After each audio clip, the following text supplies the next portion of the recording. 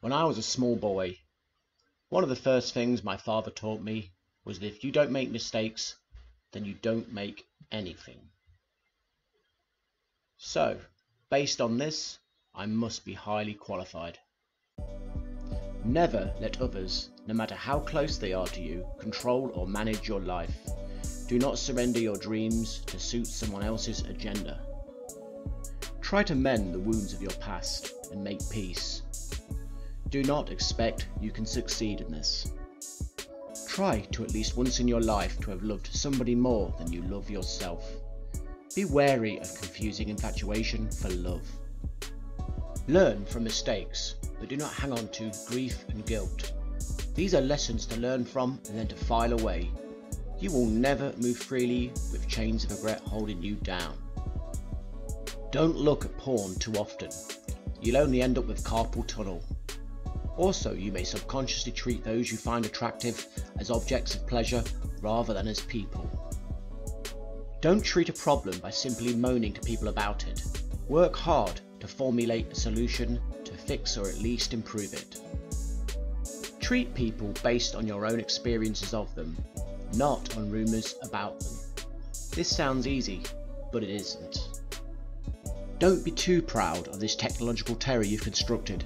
The ability to destroy a planet is insignificant next to the power of the Force. Take care of your own contraception. Never trust that it's taken care of. Otherwise, you'll be a parent soon enough. Exercise, but make sure it's an activity you enjoy.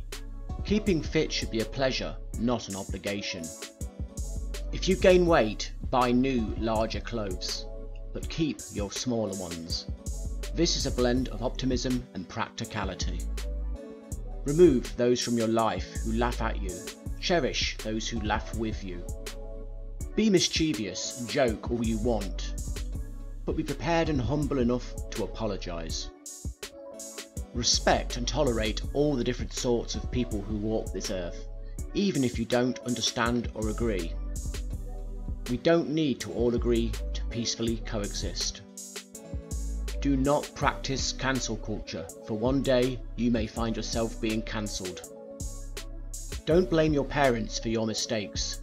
After 25, at latest, it's on you. Your parents did the best they could. They weren't fortune tellers or saints, just twits like you, wading in the darkness of life. You aren't your ancestors. You didn't commit great atrocities and neither were you victim to them. You owe nothing and are owed nothing. Don't mistreat or mock someone with a different political view. Since when did making someone feel humiliated change their minds? Do not trust middle-aged men giving you life advice. It is a mixture of the conceptual and the opposite to what they actually did.